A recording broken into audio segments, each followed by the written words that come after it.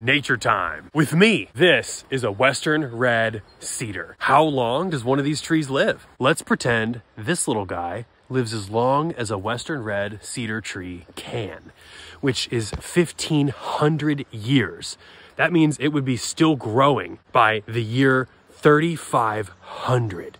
Now, it's rare for a Western Red Cedar tree to live for 1,500 years, but in an ideal environment, which is coastal Washington State and British Columbia, the Western Red used to commonly grow for over 1,000 years. Crazy. A 1,500-year-old Western Red Cedar tree would be 20 feet wide at the base and 200 feet tall on average. This is a scientifically totally accurate drawing just to illustrate what it would look like if I were standing next to a tree that size.